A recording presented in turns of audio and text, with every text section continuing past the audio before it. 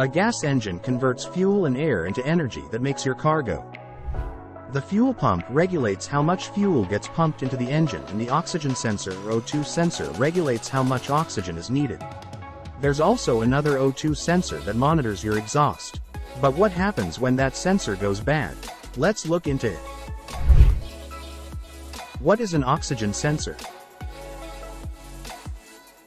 The oxygen sensor helps the engine maintain a good mixture of air and fuel.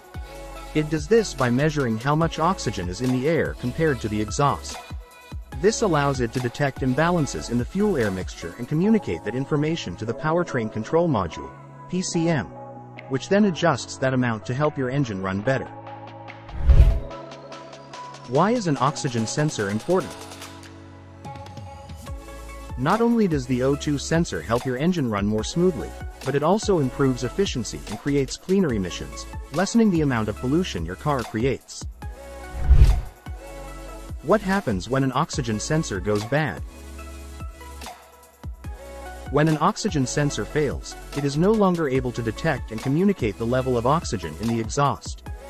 This leads to a leak of regulation and balance between fuel and air, which means your car could run lean if there's too much air versus fuel in the engine, or rich if there's too much fuel versus air. It can also lead to a negative impact on the environment. The inability to regulate emissions also leads to more pollution. Symptoms of a bad oxygen sensor. Number 1. Illuminated check engine light. As we all know, the engine light could mean any number of things. One of those things is a failing oxygen sensor. As a side note, the check engine light is generally illuminated due to an issue related to emissions. Number 2. Poor gas mileage. Since the O2 sensor isn't ensuring the balance of air and fuel, your car could be using up more fuel than necessary, which leads to poor gas mileage due to inefficiency. Number 3. Poor engine performance. Since a bad oxygen sensor messes up the whole fueling system, you will likely experience issues with your engine. Your engine could be more sluggish than usual, lacking the power it usually has. Other engine issues could include everything from rough idling to poor acceleration or misfiring and even stalling. The imbalance of fuel keeps the engine from running properly. Number 4. Black smoke or gas smell from the exhaust pipe. Without the oxygen sensor letting the engine know that the fuel is too rich, the excess unburnt gas could leak right out of the tailpipe. This could present itself as black smoke, a smell of gas or rotten eggs, or both. Number 5. Failed emissions test. If you live in a state where emissions tests are run, that faulty oxygen sensor will likely cause you to fail.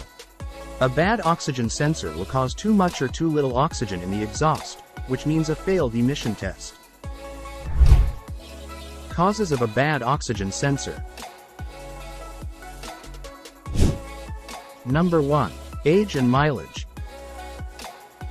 Sometimes, the reason an oxygen sensor goes bad is as simple as usual wear and tear.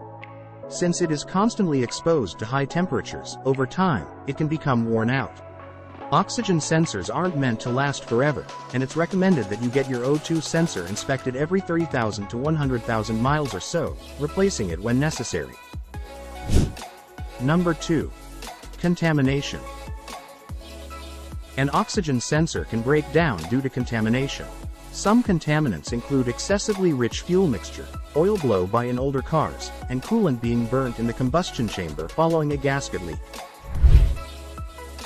Can you drive with a bad O2 sensor? Yes, you technically can drive with a bad O2 sensor. The problem is, without the sensors, your PCM will incorrectly pump fuel, leading to a rich or lean mixture. This ultimately leads to bigger problems with the catalytic converter and engine, so it's not advised. How much does it cost to fix a bad oxygen sensor? Depending on what type of car you drive and how much your mechanic charges for labor, a new O2 sensor could cost anywhere from $150 to $500. Can I fix a bad oxygen sensor? While you may be able to fix an O2 sensor on your own, it's unlikely that you will be able to tell exactly what the problem is. In many of today's cars, O2 sensors are hard to get to, so it is advised to take your car to a mechanic if you have a bad oxygen sensor. If you found this video helpful, please subscribe to our channel and leave your comments below. Thanks for watching.